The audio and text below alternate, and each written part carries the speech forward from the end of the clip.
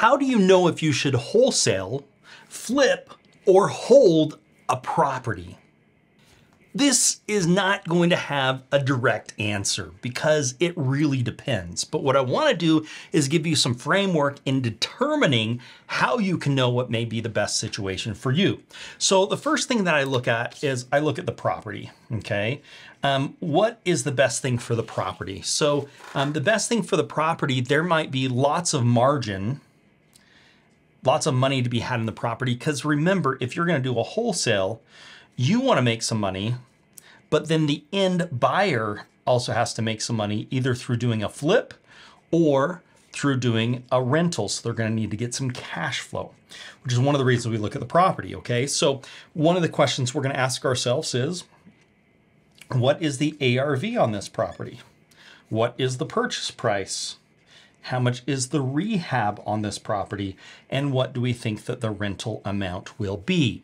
Now we can look at the rents, the rental income that's coming in, and we can get that annualized and get an idea of how much cash flow somebody could be getting on this property. And that could help us determine how much that person could pay for the property. Or what we can do is look at the ARV. We can put a profit margin in for a fix and flipper and know we're going to have to be less than that in selling it to them so that they can make some money. So for example, let's just say that the property is $100,000 on an ARV, just to keep numbers really simple. And let's say that the rehab cost is going to be around $20,000. And let's say your fees and costs and everything else are going to be $10,000 for loan fees and some interest or whatever the case is. Let's just keep it simple.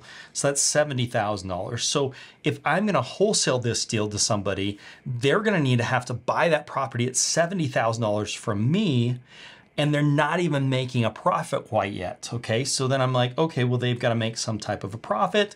Great, they need to make $10,000, so now their purchase price is $60,000. So I'm going to have to buy that property for less than $60,000, and then we're using very rough math here just so we can be on the same page.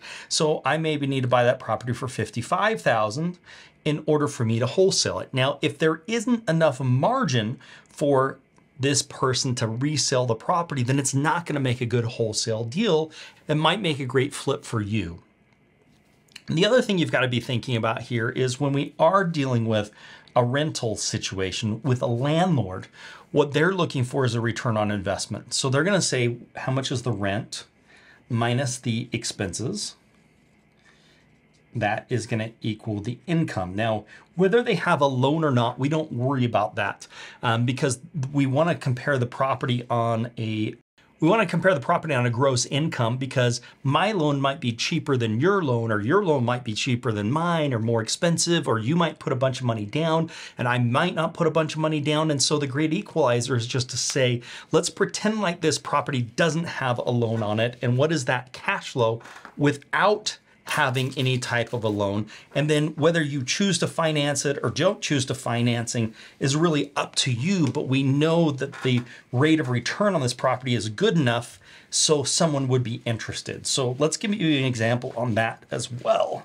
Okay, so let's just say rents in the area are $2,000. You're just picking a random number here. So let's say property tax is $200 a month. Let's say that insurance is $100 a month, okay? And then we're gonna have some maintenance and some of those types of things that are gonna need to happen. I usually say, hey, let's plan on some maintenance, some vacancy, and some capital improvements. Maintenance, vacancy, capital improvements, you know, so we're gonna say $100 for each of those. Okay, so then we're basically saying, great, 200, 1, 2, 3, 4, so that's 600, so $1,400. I'm going to times that by 12. So this is my gross income. Times that by 12 is going to give me, here, we'll do this, 1,400, which is the rent minus those expenses, times 12 is going to give you 1,680. Then what you're going to do is divide that by what you're buying the property for. So if I'm buying the property for $130,000 and I'm putting $30,000 into repairs, so my all-in price of the property is $660,000. What I do is divide that by 160, which means I'm getting a 10.5% rate of return on this investment. That is fantastic. So the higher this rate of return is, the more chance I'm gonna have somebody that's gonna wanna buy that property from me. Now you're gonna say, well, Ryan, I gotta get a loan on the property. Sure, but you take the debt service out so that you can compare apples to apples, because I may have this property does it and I may have another property where I get a lot more money. Let's say there's a property when it's all said and done, I get $1,600 and I'm only into it $100,000. Well, that's obviously going to be a better investment for me, because 1,600 times 12 divided by 100 is going to put a 19.2% return, which is better than a 10.5% return. So what it is we take financing out, and then you say, okay, well, let's say I have to get this finance. What is it going to cost me? Okay, I'm going to be 160 interest rate. Am I putting money down? Am I not putting down? Those are all individual circumstances. And then you may say, okay, well, my payment's going to be $1,000, so I'm going to make $400 a month. So your net cash flow is going to be less, but when I'm comparing a property to property, I take the debt service out of the equation so I can compare apples to apples, and then I add it back in to get my individual circumstances as to how much I'll be making on cash flow on that property. So that's one of the things that I've got to do, is kind of reverse engineer that for somebody that may be buying and say, what's the most that they can pay? Well, I can tell you, anything over, say, a 5% return, you're going to get some pretty serious interest in.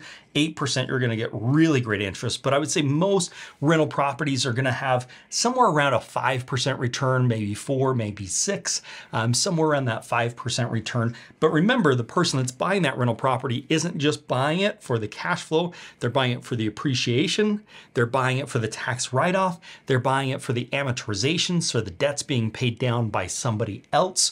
So there's a lot of other factors that go into this for them. But if you can get somewhere around that 5% plus or minus return, then that's something. So let's say that you're going to be able to buy the property for $100,000 and that this gives them a 10% return. Well, there might be a $30,000 profit margin there for you.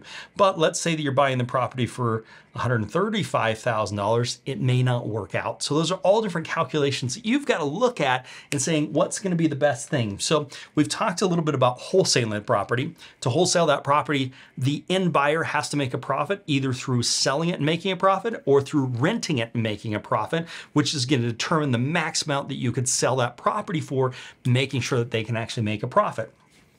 The other thing we talked about is if you should keep it as a rental property on your own, and we look at these calculations. One of the other things that comes in is your personal circumstances.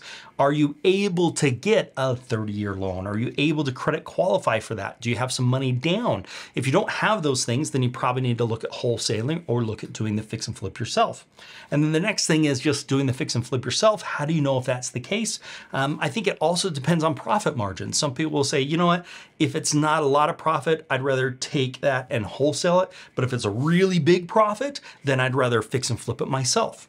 Other people have the psychology, if it's a really big profit, I'd rather take as much as I can and not deal with the work and get more, but not as much as I get fix and flip. And that really comes down to individual decisions based upon your personal circumstances, your risk tolerance, and what your personal goals are.